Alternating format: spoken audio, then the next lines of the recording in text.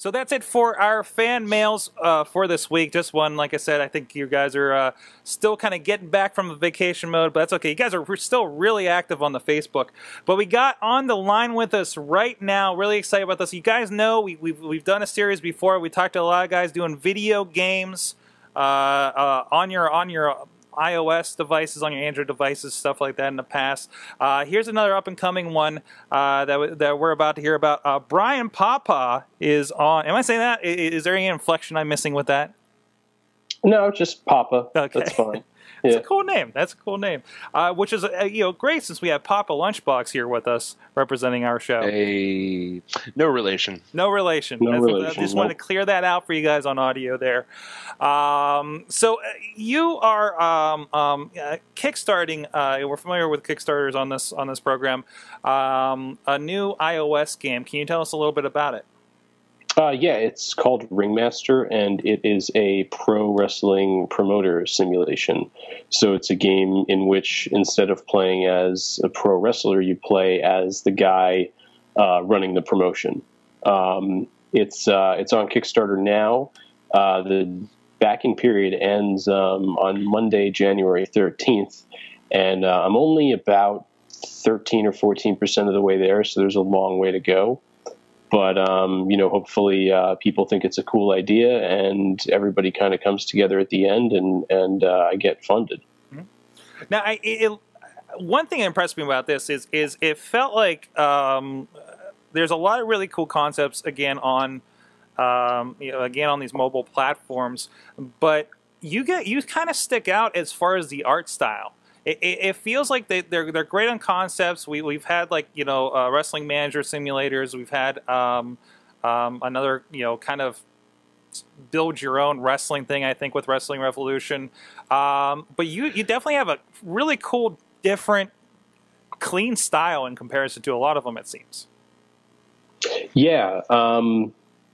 I think what happened last year was when this kind of started. Well, obviously it started last year because this year just started. But last year was having conversations about what it would take to make something like this. And initially I wasn't too hyped about the idea because I figured, I'd probably have to hire an artist somewhere and, maybe it would be like somebody with some comic book experience and they'd draw these realistic looking muscular guys.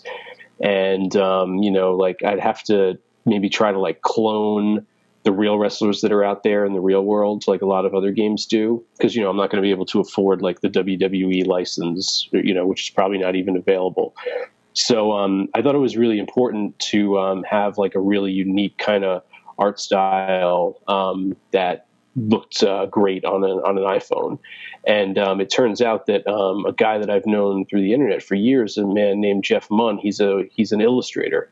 And he has a really cool webcomic called Kiosk. And I've known him for about 16 years through the internet because we used to do eFeds together way back in the day.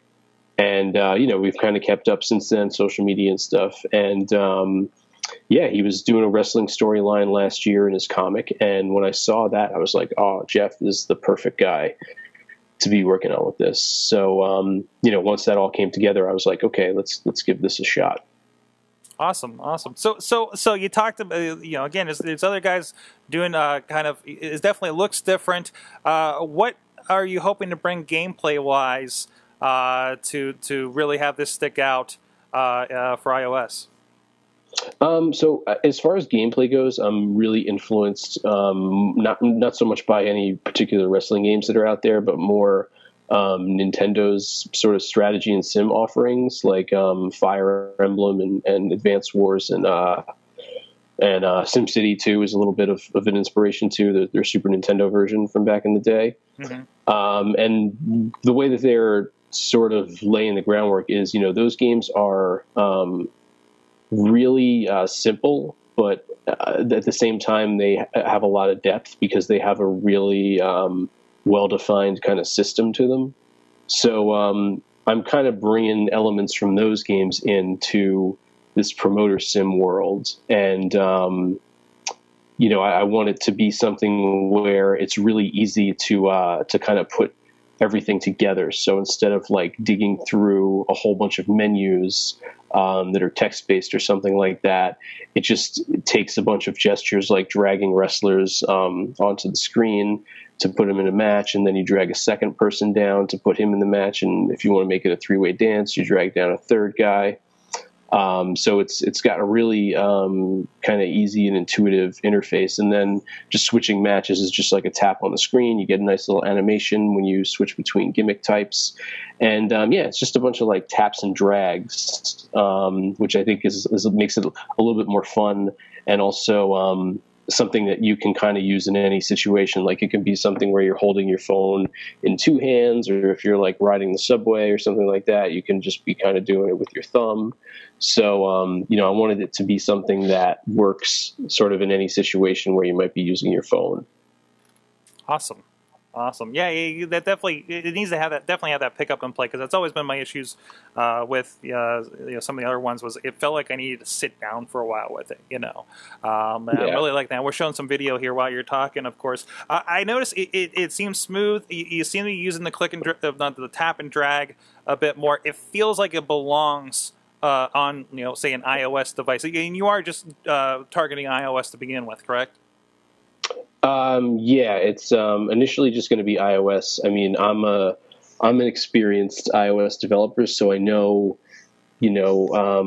how to look at an app and be like, okay, this is how long it's going to take, and I can come up with a pretty accurate estimate of that. And it's something I can actually deliver on.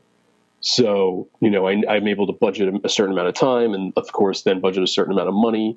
So really, just going iOS only for the initial scope of the project is what I'm going for. And then, if it gets funded successfully and then it's released to the App Store and does well, then, I'll certainly port to other platforms. Mm-hmm. Looks like you've got some interesting content on here in support of this. I see Scrap Iron Adam Pierce, for one, is you have linked on here. Yeah, I've been trying to, come up with sort of strategic partnerships, I guess, to help get the word out, and also just kind of make the game cooler, maybe to certain fans that are fans of certain kind of media. So, Adam Pierce announced today that he's going to be joining the game. Nice. So you'll be able to book him in matches. Maybe you think he deserves a shot. You can push him if you want. Then I made another announcement last week. There's an author named Paul O'Brien who writes a really cool crime novel series set in the 70s Territory era called Blood Red Turns Dollar Green.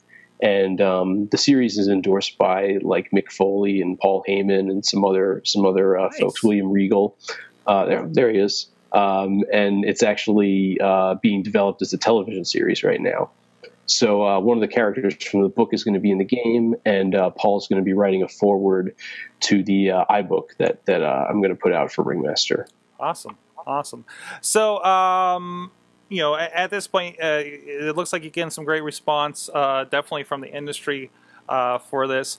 And granted, it's pretty big goal here for the last 3 days here. If Kickstarter doesn't make it, is that the end of this for this project? Do you have plans to go on otherwise? It's going to be the end of it for a little while at least. Yeah. My thought is if I couldn't make it on Kickstarter, can I really make it anywhere? Mm-hmm. And, you can always be like, well, maybe it would have done well if I had done this or if I had done that. But I feel like, if it was going to happen, it should have just happened. Yeah. So, it could be like a side project maybe, or maybe not. I guess it's something where the chances of it actually continuing if the Kickstarter doesn't work out are very slim. There still is a chance, but it's something that I probably don't even really want to think about right now. You know what I mean? I kind of just, if it doesn't work out, I'm just going to kind of walk away for a little bit and then maybe revisit it later. Mm-hmm.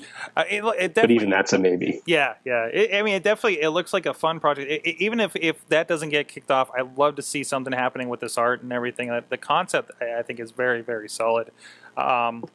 So if anybody's out there want to help this out, please do. Maybe somebody will help you out afterwards. That's great.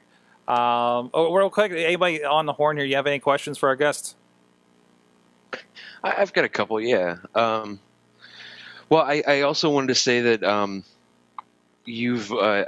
I've seen information about this game in multiple places before I even found out that you were booked on our show.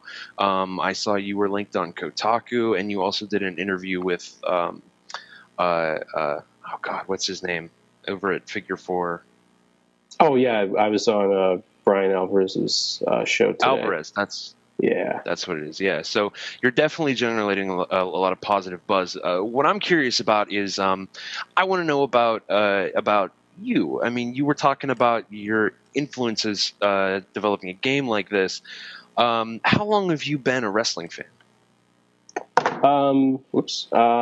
For about 25 years. I remember the first night I watched was the first Royal Rumble. I was a kid. My dad was kind of flipping through the channels. That was on free TV, and I kind of got hooked from that. So I've been a gamer just about as long too. Excellent. What are you playing right now? I was doing GTA 5. I finished up that, and then I had the new Arkham sitting around for a while, so I finally fired that up the other night. And I'm not really feeling it, to be honest.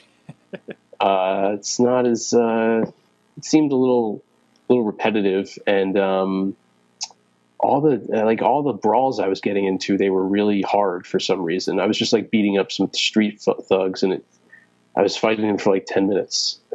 Like, what?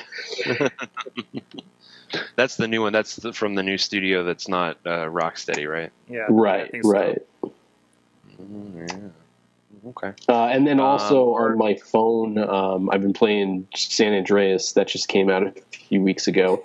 But I'm super excited for Final Fantasy VI showing up on, I think it's on Android and iOS.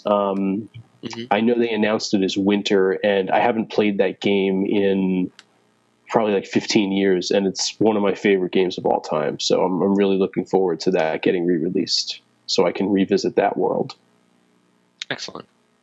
Let's see. If you had to pick your, favorite 3 wrestlers right now, who would they be?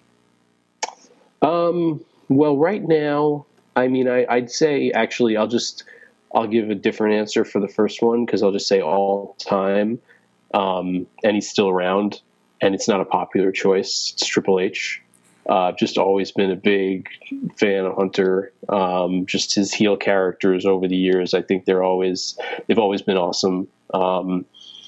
And then, but he's not really a wrestler so much anymore. The other 2 guys, I'd say, yeah, Daniel Bryan is, he was somebody that when he was in Ring of Honor, I was like, this guy can totally, get up to the next level and be a big star on TV. I never doubted that for a second. Just the way that he works. Like, I was like, this guy, he just kind of leaves it all out there. And he, he's the kind of guy that, when he comes out from behind the curtain, he goes out, he does his thing, and then he goes back, and it's all show. Like, I feel like it's something where, like, you watch it, and just like the way he hits the ropes and everything, it's just all these little things.